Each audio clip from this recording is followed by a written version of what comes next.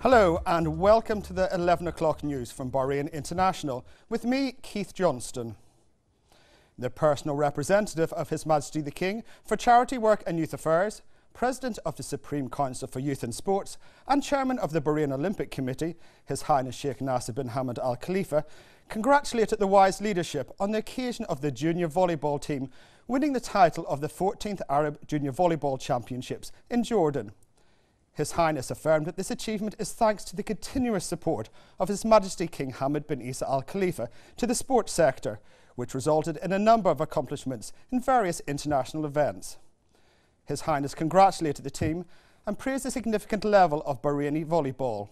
He affirmed that the Bahrain Olympic Committee will support this team, hoping that this achievement will further motivate players.